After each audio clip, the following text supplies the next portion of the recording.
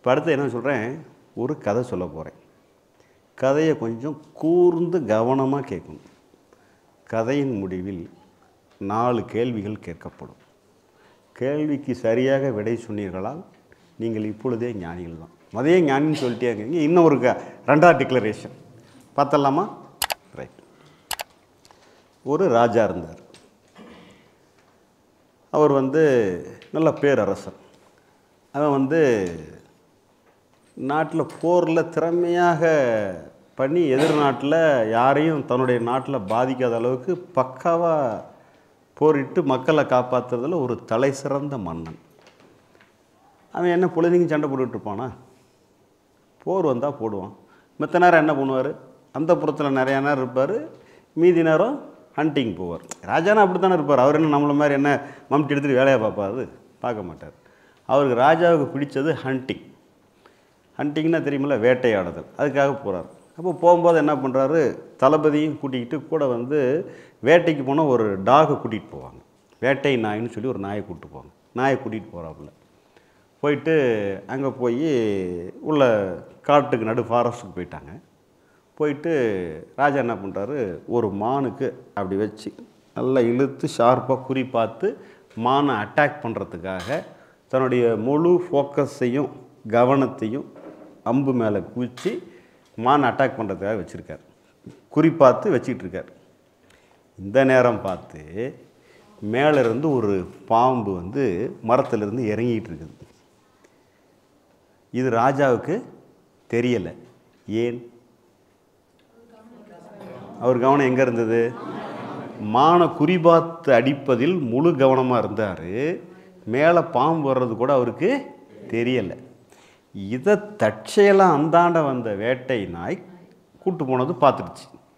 ஓ, ராஜா மானை அடிப்பதில் கவனமாக இருக்கிறார், அதனால் மேலே வர்ற பாம்பு கூட அவருக்கு தெரியலன்னு சொல்லி தன் உயிரை துச்சமாக வச்சு ஒரே ஜம்ப் அந்த பாம்பை தட்டி விட்டுட்டு நாய் அப்படி ஒரு 2 குட்டிக்காரன் போய் அந்தாண்ட விழுவுது, பாம்பு இந்தாண்ட விழுவுது.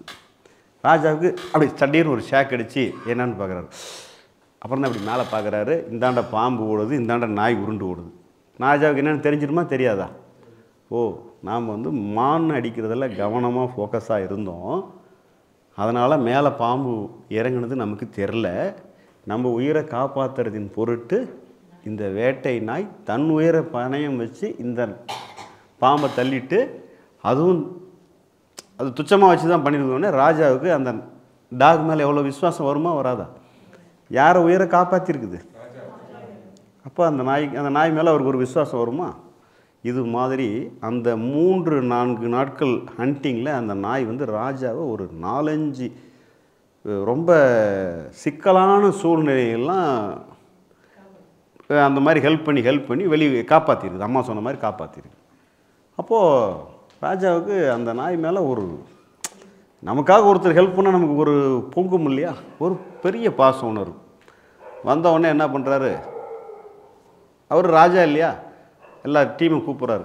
எப்பா, இதுவரை நம்ம அரண்மனையில் பட்டத்து யானை இருக்குது, பட்டத்து குதிரை இருக்குது, புது கிளேடரு பட்டத்து நாயின்னு ஒரு கிளேடர் வச்சுருங்க அப்படின்னு சொல்லிட்டு ஒரு டெக்னிக்கல் டீமே அவர் சொல்லிடுறாரு. ஆல்ரெடி அது நல்லா ஷார்ப்பாக இருக்குது, இன்னும் அதுக்கு ஃபுல் டெவலப் தூக்கு அப்படின்றாங்க.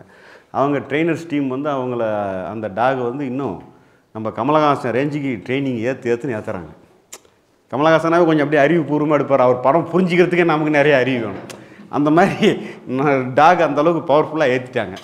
அப்புறம் நாய் அப்படியே அதாவது என்னென்னா, ராஜா அப்படி கண்ணில் சிக்னல் பண்ணால் அவரை தூக்குற அளவுக்கு இன்டலெக்டில், அதாவது கண்ணிலே பேசிக்கிறது, வார்த்தையே சொல்ல தேவையில்ல அப்படின்னா அப்படி தூக்கிட்டு வர அளவுக்கு நாய் ரெடி ஆகிடுது.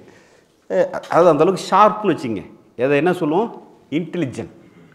நாய் ஒரு பயங்கரமான கமலஹாசன் அளவுக்கு ஒரு பெரிய இன்டெலிஜென்ட் ஆகிட்டு. கமலஹாசன் குறை சொல்லிங்க, சும்மா ஒரு புரிஞ்சிக்கிறதுக்காக சொல்கிறேன். நீங்கள் எங்கே அந்த உதாரணத்துக்கு பின்னாடி போயிடக்கூடாது, கான்செப்ட் தான் முக்கியம், சரியா? அப்புறம் அந்த அளவுக்கு நாய் பிரில்லியண்ட் ஆகிட்டு. ராஜா ராஜாவுக்கு கல்யாணம் ஆகி 25 வருஷம் ஆகிட்டு.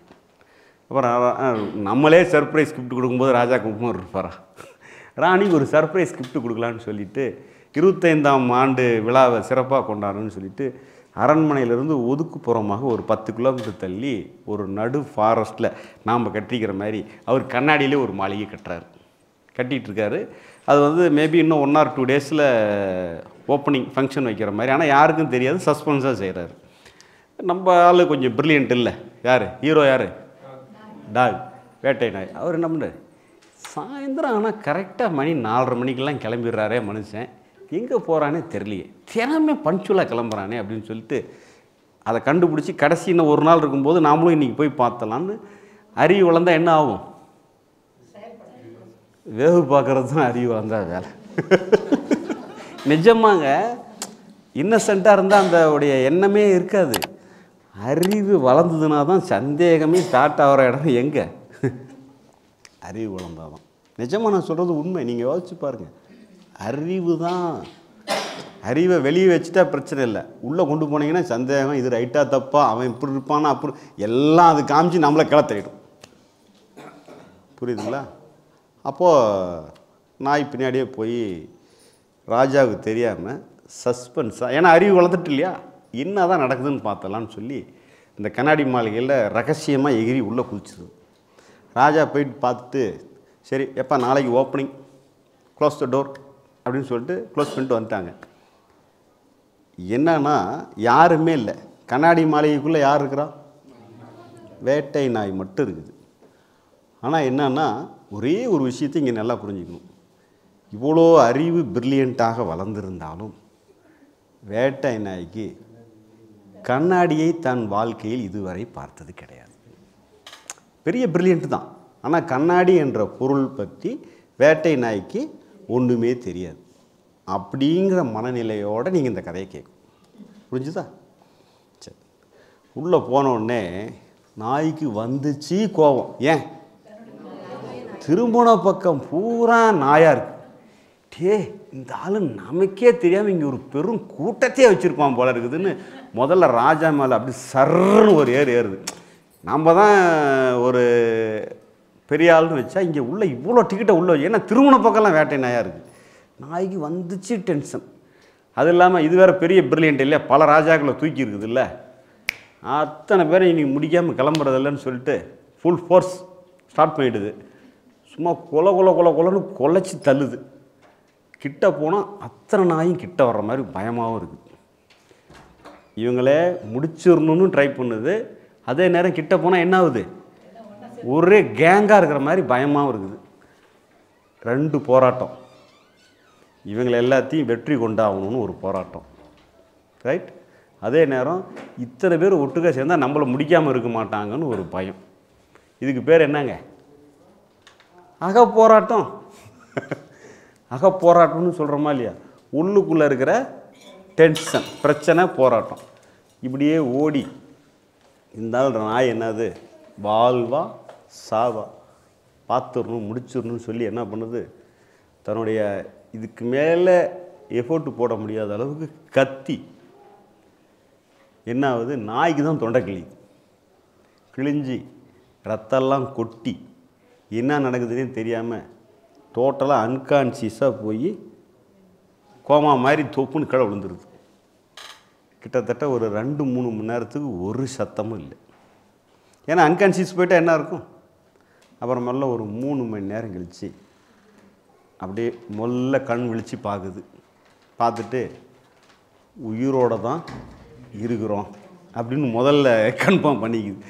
அப்புறம் அப்படி பார்த்தாக்கா இந்நேரத்துக்கு நம்மளது ஒரு பீஸ் கூட இருந்துடக்கூடாது, அவ்வளோ அளவுக்கு நம்ம ஆட்களை சுற்றி இருந்தாங்க, நம்ம உயிரோடு இருக்கிற மாதிரி நாய்க்கு ஃபஸ்ட்டு கொஞ்சம் அந்த எமோஷன் பார்ட்லேருந்து ஒரு நிதானத்தன்மைக்கு வருது. உணர்ச்சி வயப்பட்ட மனநிலையிலிருந்து ஒரு நிதானமாக ஒரு விஷயத்தை பார்க்கக்கூடிய தன்மைக்கு எது வந்திருக்கு? கதையை சரியாக கவனிக்கிறீங்களா தான் கேட்டேன். சரியா?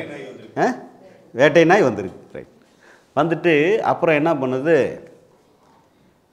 சம்திங் இங்கே ஏதோ ஒரு நாம் தப்பாக புரிஞ்சுருக்குறோங்கிறது நாய்க்கு புரியுது. புரியுமா புரியாதா? இந்நேரம் நம்மளை காலி பண்ணியிருக்கணும், அப்போ நாம் உயிரோடு இருக்கிறோம், இப்போ இங்கே என்ன நடக்குது அப்படிங்கிறதே அப்போ தான் வந்து அது ப்ராப்ளத்தையே வந்து கொஞ்சம் நிதானமாக இருந்து என்னான்னு கவனிக்கணுங்கிற ஒரு தன்மைக்கு அது வருது.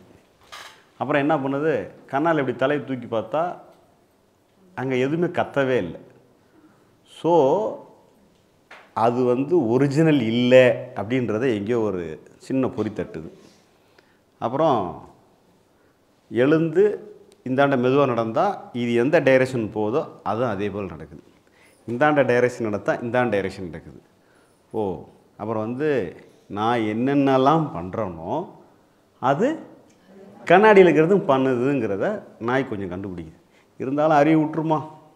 விடாதில்ல.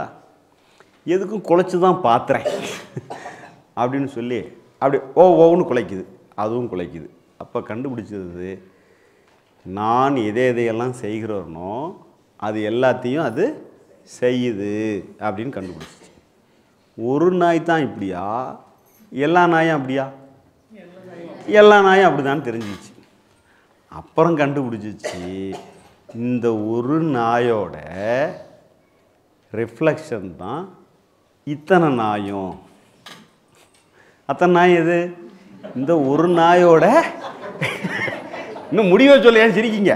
இந்த ஒரு நாயோட ரிஃப்ளெக்ஷன் தான் அத்தனை நாயும். சரியா? அப்படின்னு தெரிஞ்சுக்கிட்டு இனிமேல்ட்டு குலைக்கணுமா? வேஸ்ட். என்னை பார்த்தே நான் குலைச்சிக்கிறதும் கண்ணாடியை பார்த்து குலைக்கிறதும் ஒன்று. ஸோ குலைக்கிறது வீண் வேலைன்னு தெரிஞ்சுக்கிட்டு சைலண்ட். ரைட்டா? அப்புறம் என்ன பண்ணுச்சு? இனிமேல் குலைச்சி பிரயோஜனம் இல்லைன்ட்டு முல்லை போய் எங்கப்பா மெயின் டோர் கதவு இருக்குதுன்னு சொல்லி கம்முன்னுட்டு படுத்தாச்சு. கதை நல்லா இருந்துச்சா? கேள்வி கேட்கலாமா? பதில் சொல்லணும். சரி. வேட்டை நாய் என்பது என்ன? நான் 5 கேள்வி சொல்லிடுறேன். வேட்டை நாய் என்பது யார்? கண்ணாடி மாளிகை என்பது என்ன? கண்ணாடியில் தெரியும் பிரதிபலிப்புகள் என்பவை எவை? வேட்டை நாய் எதை புரிந்து கொண்டது? ஏன் மெயின் டோருக்கு முன்னாடி போய் கம்முன்னு படுத்துச்சு? 5 கொஸ்டின்ஸ். யாராவது ஒருத்தர் மட்டும் கேம்ப் அட்டன் பண்ணாதாங்க, யூடியூப்பை பார்க்காதவர்கள் இருந்தால் பதில் சொல்லுங்கள். சார், நான் இதுவரை யூடியூப்பு எதுவும் பார்க்கல, கேம்பும் அட்டன் பண்ணல, இப்போ தான் முதன்முறையாக இந்த கதையை கேட்குறேன் அப்படிங்கிறவங்க யாராவது? சரி ரைட் சொல்லுங்கள். இல்லை, இந்த இதில் நீங்கள் எதுவும் கேட்டது ரைட். அப்படின்னா யாராவது ஒருத்தர் எந்திரிச்சு கொஞ்சம் பதில் சொல்லுங்கள். வேட்டை நாய்னா யார்? சும்மா ஒரு தப்புலாம் இல்லை, சும்மா ஒரு ஜாலியாக.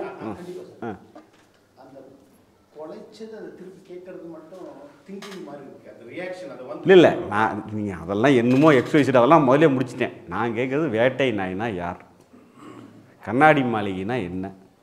இது ஒரு வெடி தான். வேட்டை நாய்னா யார், கண்ணாடி மாளிகைனா என்ன, அந்த ரிஃப்ளெக்ஷனை நாய், ஏதாவது அந்த ரிஃப்ளெக்ஷன்னா என்ன, 3 நாய் என்னத்தை புரிஞ்சிச்சு, ஏன் டோர்கிட்ட போய் அமைதியாக உட்காந்துச்சு? 5 கேள்வி. 5 கேள்விக்கு 5 ஒரு வரி விட. இல்லை 5 கேள்விக்கும் ஒரு வரி விட. இல்லை யாரோ ஒருத்தர் 5 கேள்விக்கும் வரிசை ஆன்சர் சொல்லுங்கள். அவரா நீங்கள் சொல்கிறீங்களா? இல்லை சும்மா அப்படியே சொல்லிட்டோம். இது வேட்டை நாய் யார்? இது சரி பரவாயில்ல, அவங்க சொல்லிட்டோம். சரி, கண்ணாடி மாளிகை? சரி, கண்ணாடி தெரியல பிரதிபலிப்பு? நாய் என்னத்தை கண்டுபிடிச்சிச்சு? இல்லை அவங்க சொல்லிட்டோம், நம்ம விடையை சொல்லிவிடுவோம். சரி, நான் ஏன் போய் டோர்கிட்ட உட்காந்துச்சு? மெயின் டோர்கிட்ட உட்காந்துருச்சு இல்லையா? சரி, நீங்கள் புரிஞ்சிருக்கிறீங்க, நீங்கள் சொல்லிருக்கிற விடையும் சரி, ஆல்மோஸ்ட் கிட்ட வந்துட்டீங்க. இருந்தாலும் அதை இன்னும் கொஞ்சம் ஃபைன் டியூன் தான் நான் சொல்ல போகிறேன், வேறு ஒன்றும் மாற்றி சொல்ல. ஆனால் நீங்கள் நல்லா புரிஞ்சிருக்கீங்கிறது உங்கள் விடையிலே என்னால் தெரிஞ்சிக்க முடியும். என்னென்னா, ஒரு யூடியூப்பு இந்த விஷயத்தில் பார்க்காதவங்க இதை எப்படி கிராஸ் பண்ணியிருக்கிறீங்கன்னு தெரிஞ்சுக்கிறதுக்காக தான் இந்த கேள்வி. ரைட்டா சார்? நீங்கள் ஒரு வாட்டி சொல்லுங்கள். நீங்கள் தான் சொல்லுங்கள். கொஸ்டின் வேட்டை நாய் யார்? சூப்பர். கண்ணாடி மாளிகை? சரி. ரிஃப்ளெக்ஷன்? சரி, நான் என்ன ஃபைனலாக டிக்ளேர் பண்ணிச்சு கண்டுபிடிச்சிச்சு? சூப்பர். ஏன் போய் வாசர்கிட்ட உட்காந்து படுத்துச்சு? வெளியே வேலை, அதாவது சரி, ஏதோ நீங்கள் வந்து நல்லா புரிஞ்சுருக்கீங்க, ரைட். சொல்கிறீங்களா? சொல்லுங்கள், இதோட முடிச்சிக்கலாம் நம்ம, ஏன்னா டைம் வேஸ்ட் பண்ணக்கூடாது. சொல்லுங்கள். வேட்டை நாய் யார்? சரி. கண்ணாடி மாளிகை? சரி, சூப்பர். கண்ணாடி தெரியல பிரதிபலிப்பு? சூப்பர். என்னத்தை கண்டுபிடிச்சிச்சு?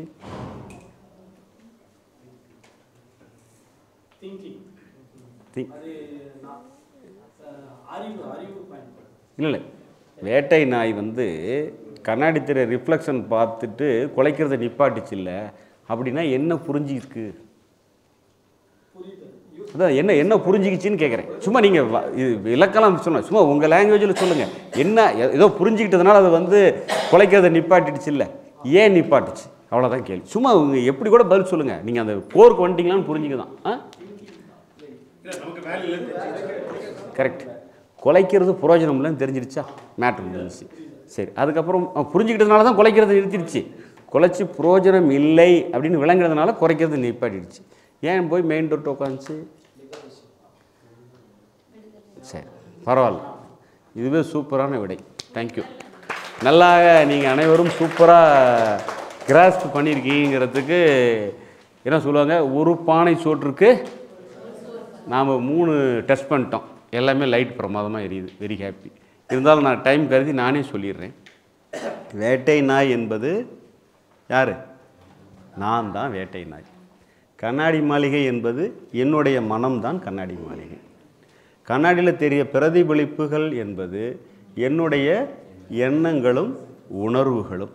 சரியா? அப்போது கண்ணாடியில் தெரிந்த பிரதிபலிப்பை நம்மளால் கத்தி சரி பண்ண முடியாதுன்னு கண்டுபிடிச்சிச்சா? அது மாதிரி எனக்கு உள்ளிருந்து வர்ற எண்ண உணர்வுகளை என்னால் என்ன பண்ண முடியாது, ஒன்றுமே பண்ண முடியாதுன்னு கண்டுபிடிக்கிறதுக்கு பேர் தான் என்ன? புரிதல், ஞானம். ரைட்டா? புரிஞ்சிச்சா? புரிஞ்சிட்டு ஏன் போய் கம்முன்னு உட்காந்துச்சுன்னா, எனக்கு உள்ள வேலை இல்லை, எனக்கு உள்ள வேலை இல்லை, எனக்கு உள்ள வேலை இல்லை. எனக்கு வேலை எங்கே? கதவு லாக் பண்ணிட்டதுனால திறந்தா வெளியே போய் என்னால் என்ன செய்ய முடியுதோ செய்யலாம். தெரியுதா? அந்த வேட்டை நாய்க்கு அற்புதமாக புரிஞ்சிடுச்சு. புரிஞ்சுதா? புரிஞ்சுதா? எல்லா வேட்டை நாய்க்கும் புரிஞ்சிருக்குன்னு நம்புகிறேன். சரியா? புரிஞ்சுட்டா? என்னப்பா அப்படி இப்படின்னு கிடைச்சா சொல்லி நாயினே சொல்லிட்டேன் அப்படின்னு நினச்சிக்காதீங்க. கதையை விட்டுறணும், பின்னாடி இருக்கிற கான்செப்ட். ஏன்னா இப்போ நம்ம வந்து இந்த கதையோட நோக்கம் என்னன்னா, இந்த கதையிலேயே நம்ம என்ன சொல்லிட்டோம், நான் யாருன்னு சொல்லியாச்சு. புரியுதுங்களா? மனம்னா என்னன்னு சொல்லியாச்சு, ரிஃப்ளெக்ஷன்னா என்னன்னு சொல்லியாச்சு, அண்டர்ஸ்டாண்டிங்னா என்னன்னு சொல்லியாச்சு, இன்னரில் வேலை இல்லை அவுட்டரில் தான் வேலை இருக்குன்னு சொல்லியாச்சு. அதான் நம்ம கோர் 5 கான்செப்டையுமே நம்ம என்ன பண்ணிட்டோம், இதுதான் கோர் கான்செப்ட். இதை புரிஞ்சுக்கிட்டாவே மேட்ரு க்ளோஸ்ட். ரைட்டா? இப்போ நாய் புரிஞ்சுக்கிட்ட மாதிரி நாம் புரிஞ்சுக்கிட்டா நமக்கு வேலையை க்ளோஸ் பண்ணிடலாமா? இப்போ வந்து ஓரளவுக்கு எல்லாருக்குமே முகத்தில் கொஞ்சம் லைட்டெலாம் எரியுது, தெரியுது, கிளாரே அடிக்குது. இந்த லைட்டோட ரிஃப்ளெக்ஷன் அங்கே கிளார் அடிக்குது இல்லை, தெரியுது. நான் தான் சொல்லிட்டேன், நீங்கள் எல்லாருமே என்ன கற்பூரங்கள். கற்பூரங்கள் என்ன பண்ணும், அப்படி பார்த்தாவே பற்றிக்கும். அந்த மாதிரி ரஜினி சொல்லுவார், அப்படி பார்த்தாவே பத்து புல், அந்த மாதிரி நீங்கள்லாம் பற்றிக்கிறீங்க. அதனால் அவ்வளோ ப்ரில்லியண்ட்டாக இருக்கீங்க. ஓகேவா? ஆக நீங்கள் வந்து என்ன விஷயன்றத இப்போ இனிமேல்ட்டு உங்களுக்கு ஞானம்னா குழப்பம் வருமா? Thank you.